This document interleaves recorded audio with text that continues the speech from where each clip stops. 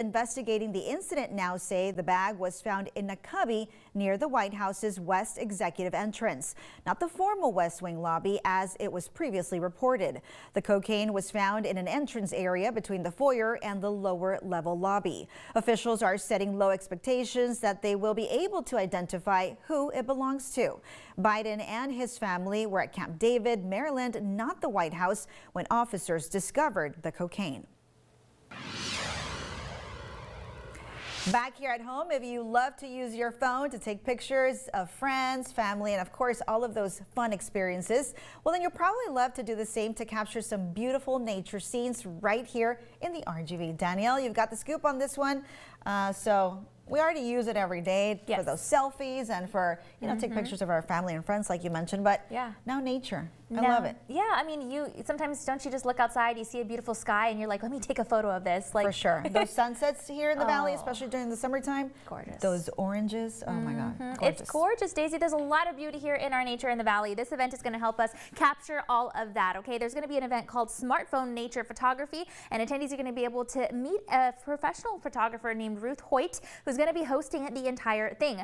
There, she's going to be able to guide participants through the process of learning just how to capture that special moment in time when it comes to our beautiful nature here in the Rio Grande Valley and of course our South Texas environments. Now that can mean capturing that perfect sunset shot out at South Padre like we talked about, something like that, or maybe capturing some of our natural wildlife and their habitat, maybe capturing some of the valley's unique ecosystem, or just taking photos of all the beautiful palm trees we have. There's a lot to take pictures of here in the valley, and there's so many amazing sights to see and take in when it comes to the RGV community. And this is an event that's going to be able to help us to take our skills and our to the next level when it comes to our stills on our phone. And that's the great thing here. This event is going to help us learn how to take photos like that without even the need for a big fancy camera. See, smartphones are really high tech these days, of course, and so it just makes sense that we can capture high quality images with our phones. The photo magic is literally in the palm of our hands, and Ruth is going to be able to show attendees a brief slideshow containing learned tips and tricks when it comes to exploring the natural world on our phones. And then she's going to be able to guide attendees outside the room to practice some of the newfound knowledge out in the wild, which will be great hands-on learning experiences for sure. And here's the great thing. The event is open to everyone, so if you happen to not quite, have a smartphone, maybe that's the case, not to worry. Their team is going to be able to provide you with a camera device so you can join in on the fun regardless. And it's all going down at the one and only Quinta Mazatlan World Birding Center in the beautiful city of McAllen. It's all going down tomorrow. The event's going to kick off at 8 in the morning, bright and early, so you can witness the essence of the outdoors there on site.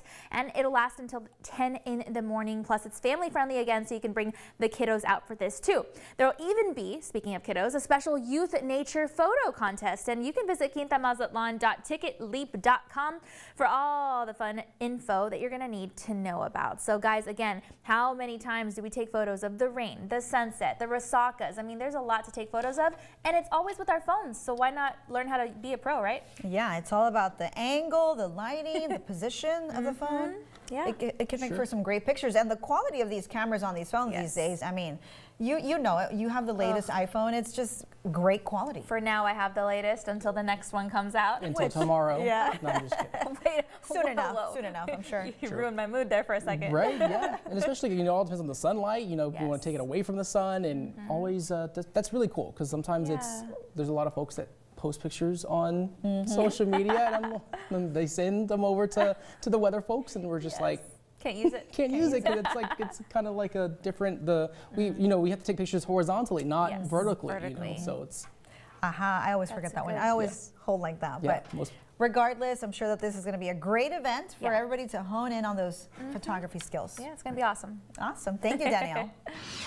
Coming up, mosquitoes can pack a nasty bite. Besides the itch and redness it leaves behind, it can also make you sick. What you need to know so you can safely spend time outdoors this summer. And we are expecting cooler temperatures once again today as the chance of rain is in the forecast. Here's a live look right now across the nation. Chicago and Tampa, definitely seeing cooler temperatures out there.